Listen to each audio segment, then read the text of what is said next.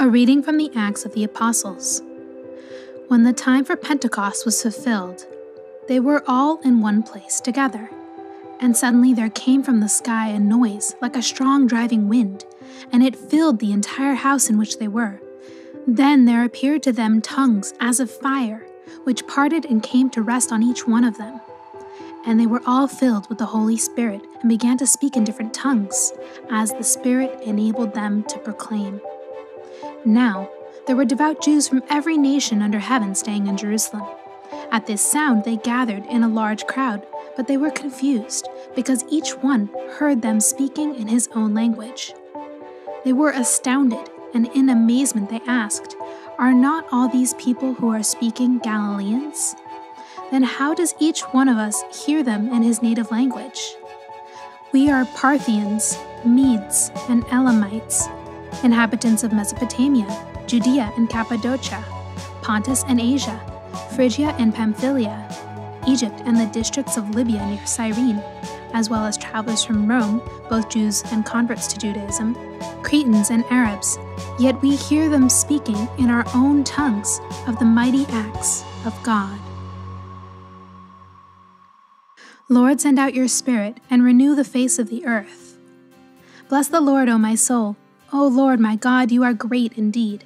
How manifold are your works, O Lord! The earth is full of your creatures. Lord, send out your Spirit and renew the face of the earth. May the glory of the Lord endure forever. May the Lord be glad in his works. Pleasing to him be my theme. I will be glad in the Lord. Lord, send out your Spirit and renew the face of the earth. If you take away their breath, they perish and return to their dust. When you send forth your Spirit, they are created, and you renew the face of the earth.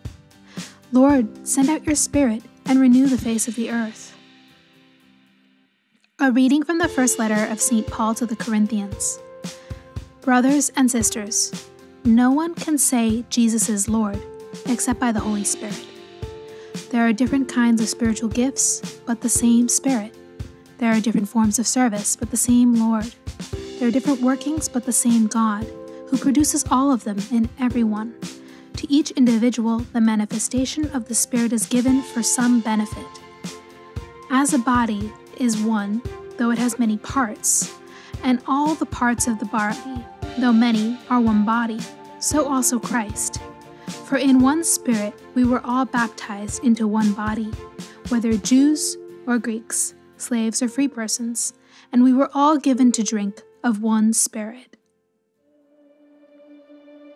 Alleluia, Alleluia.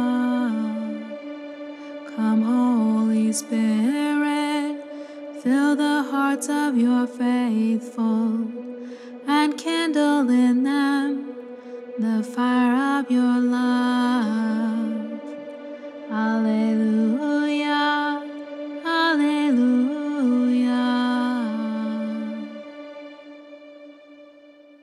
A reading from the Gospel of John.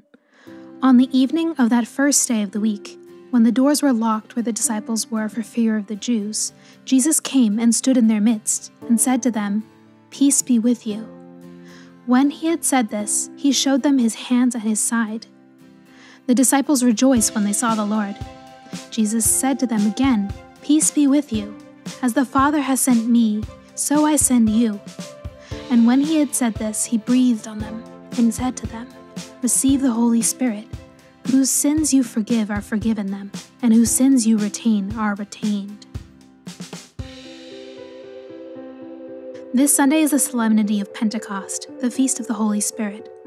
Last week we heard that before Jesus ascended into heaven, he had promised to send the Holy Spirit to be with us. After he went to heaven, he kept his promise.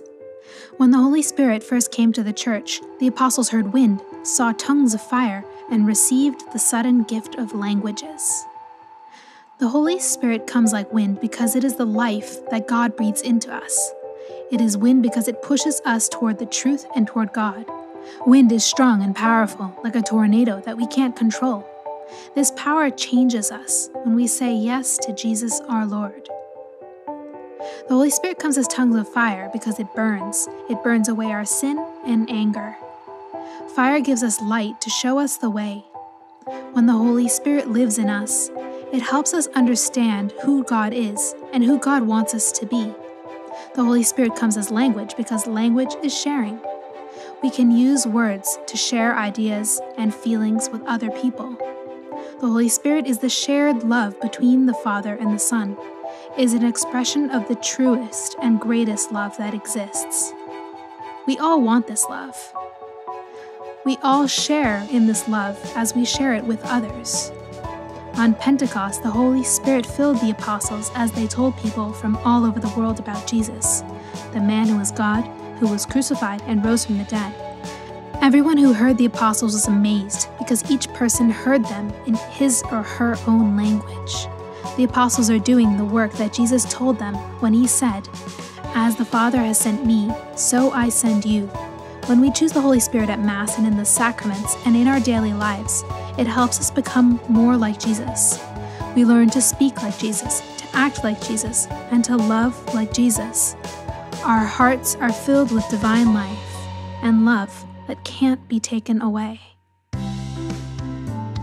Don't forget to like and subscribe. You can also support this channel on Patreon, an online membership platform, using the link in the description. Thanks for watching.